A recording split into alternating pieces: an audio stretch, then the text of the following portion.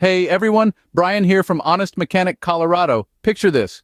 You're cruising down the road, you tap the accelerator, but instead of a smooth surge of speed, your car hesitates or even stumbles. Frustrating, isn't it? Well, this could be due to a myriad of reasons, often related to the engine, fuel, air intake, or exhaust systems, among others. It's essential to accurately diagnose the problem to prevent further damage. So, let's dive into the top causes of this frustrating issue. First up on our list are issues with the fuel and air intake systems. The fuel system is like the lifeblood of your car, and problems here can lead to insufficient fuel reaching the engine. This could be due to a clogged fuel filter, issues with the fuel pump, or perhaps even trouble with the fuel injectors. On the other hand, the air intake system is all about ensuring your engine gets the necessary air for combustion. If there's a problem here, your engine might be literally gasping for breath.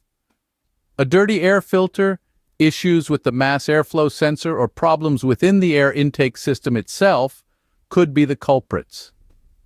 These two systems are interconnected, working together to keep your car running smoothly. Fuel and air combine to create the combustion that powers your car, so issues in either system can lead to your car losing power when accelerating.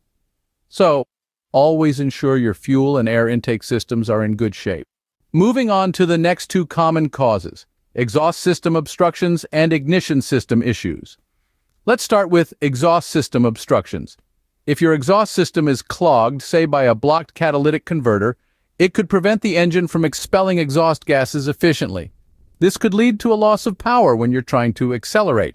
Essentially, your engine becomes a victim of its own waste gases, unable to rid itself of them and make room for fresh air to fuel the combustion process.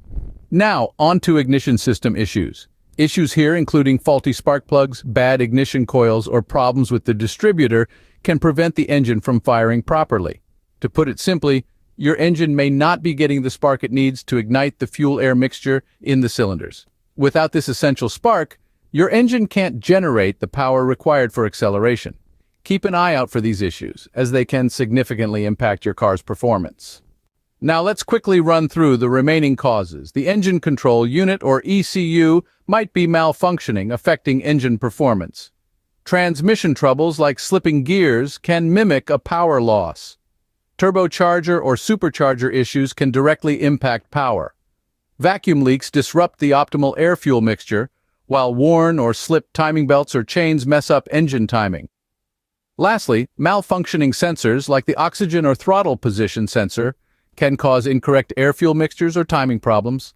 Each of these issues can also lead to your car losing power when accelerating.